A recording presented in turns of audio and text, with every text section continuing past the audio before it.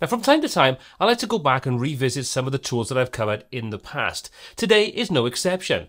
We're going to be looking back at InstaWP. Now, I bought this a few months ago, and since then I've pretty much used it almost every single day, but the platform has moved on considerably since my first video. So I wanted to come back and show you how I use it, some of the benefits, and all those kinds of things. So first of all, what exactly is InstaWP? Well, simply it allows you to spin up WordPress in a dedicated environment in around about 1 second. And that really is the crux of it. However, it does an awful lot more than just that. So let's take a look at how we can start things out and how we can expand upon it and start to use it for lots of different use cases. So once you have an account and you log in, this is the kind of dashboard you'll see. This is a list of all of the sites that I've got. Some are just there for X number of days. Other ones are reserved sites. They'll last as long as I want them to until I disable them and then let them expire. But like I said, that's just the basics. Let's see how quick this actually is. Let me show you then some of the extra features that you have. Let's go ahead and say you want to create a new site. We'll click on Add New. From here, we can choose what PHP version we want, what WordPress version we want, all those kinds of things. You can see we can retrospectively go back to previous versions. Lots of different reasons why you may want to do that. The same thing goes for your PHP version. You can go from 8.2 right the way back to 5.6. Great if you want to troubleshoot various different combinations of WordPress and PHP before you update potentially a client site or a site that actually may be running old versions. And then finally, we can choose a configuration. And a configuration is a way of creating a setup that you want to use inside InstaWP and then immediately call that back up and create your new site from that. You'll also notice we've got things from templates, and we'll come back to templates in a moment. But what we're going to do is we're going to leave this, everything else set as it is. We're going to click on Create Site, and I'm not going to speed up the video or anything else. This is real time. Click Create Site. The site is now created. That was around about 1 second. We now have a test site all spun up with WordPress installed using that server setup. All we need to do, click on Magic Login. That will then take us over into the site, log us in, and we are now ready to start working. So we've now got a completely fresh, clean install of the latest version of WordPress on an 8.1 PHP version alongside all the other things we set up. And that's pretty cool. But we can do more. Let's say, for example, that we want to spin up a site that has a specific kind of setup. In other words, we may have a theme, plugin, and so on installed. Well, we can do that by simply creating templates. And you'll see when we have any site listed inside here, we have these icons over on the right hand side.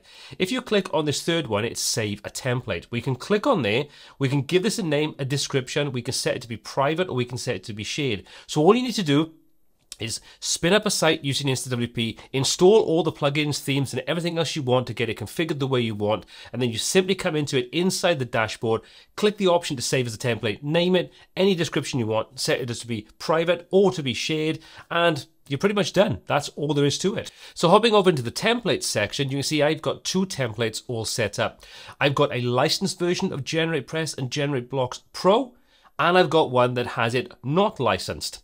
So all I need to do to go ahead and install this and spin it up is to go over to the option for plus, create a new site, choose temporary site or reserved site if we want this to stick around longer than 7 days, click on create site.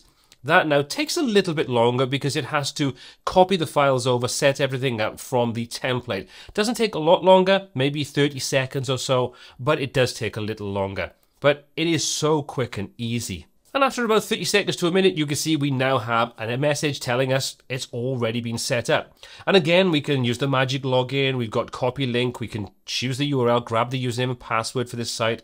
Let's click on magic login and check what's going on in the dashboard and see if those are installed and activated and all set up.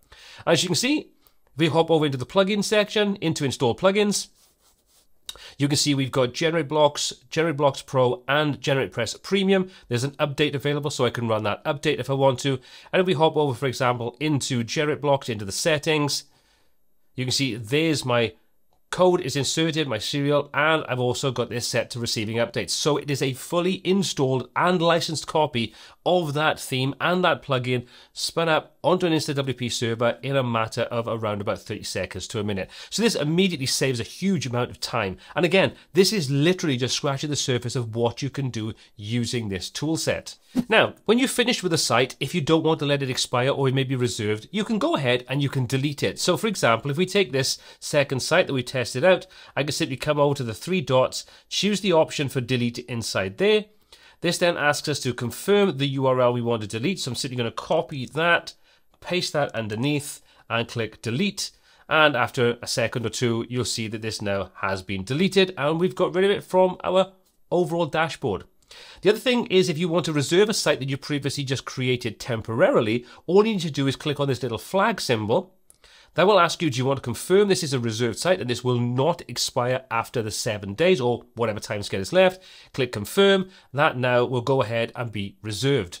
You'll also notice that if we've used a template, it tells us underneath the name of the site what template was actually used. So we can very quickly and easily visually see exactly what templates are used in any part of our overall setup.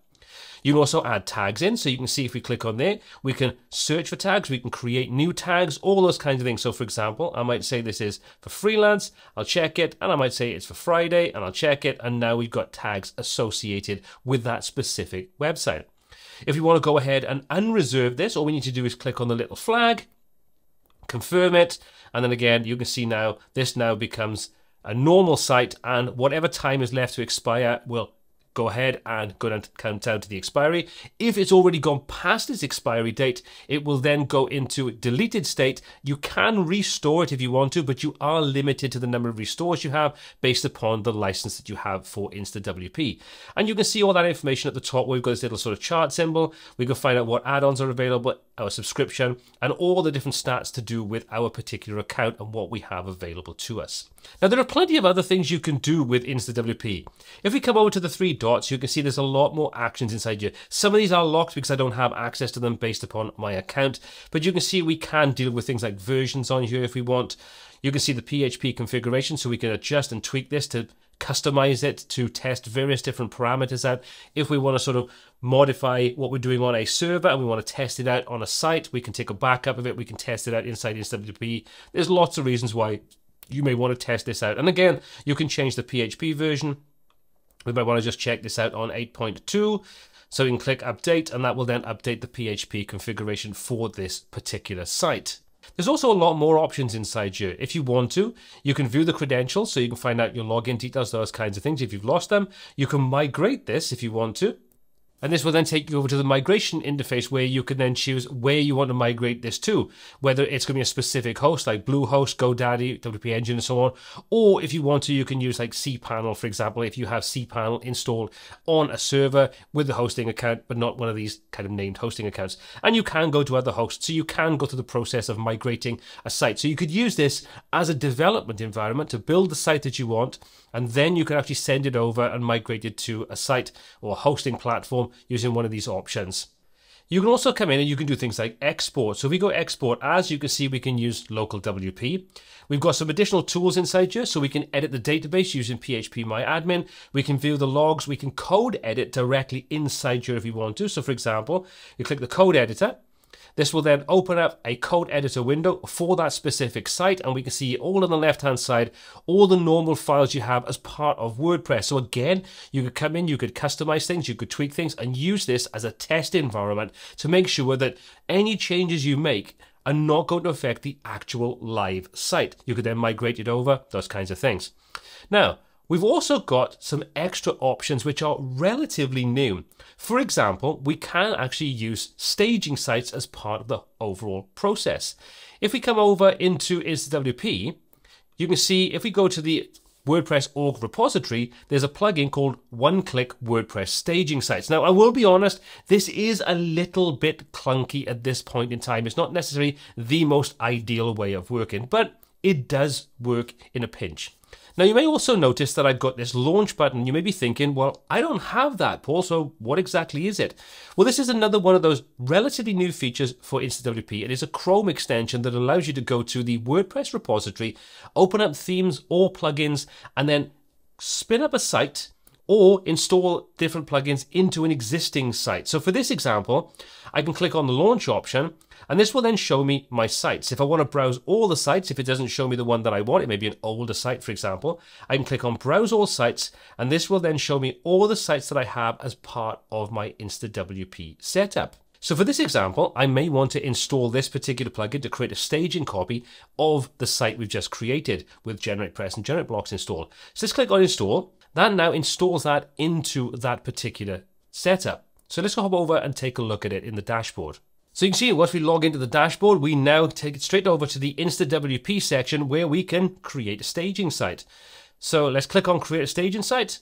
This will ask us to connect up. So we just need to authorize this to give it access to this site. We'll say approve. That will then redirect us over and ask us what type of staging site do we actually want to create. Do you want a quick one where it doesn't copy the media over, which is great if you've got a very big site and you literally just want to make some changes and make sure that the core site doesn't have any problems and you don't need that media, or you can do a full copies all of the files over. For this example, let's use the full because we have next to nothing going on anyway. And you can customize this. You can anonymize your data. We'll click on Create Staging Site. That will then connect up to the InstaWP network, go ahead and create a staging site, copy the files over, whether that's including media or just on its own, and then it'll give us a second site which we can use as a staging site. And there we go. After a few moments, you can see this now gives us the credentials so we can log into that staging site. We can click on Magic Login, open up a new tab, and you can see this will now again open up InstaWP where we've got that identical copy. So let's go and test this out. Let's go and add a new page in. We'll add a new page and we're going to say add new, and we'll just call it staging test, and we'll publish that page. So now we are in the staging site. We've added some new content in. So you'd obviously, once you've tested things out, update your plugins, whatever it is, you'd want to push this back over to the actual live site and make sure that everything is working correctly. So we can do that in a couple of different ways. The easiest is to come over into your dashboard for InstaWP. Do you want to come over to the Connect section of your dashboard? And this will show you then any of the connections you've got to staging sites, and it'll show you various different pieces of information about it.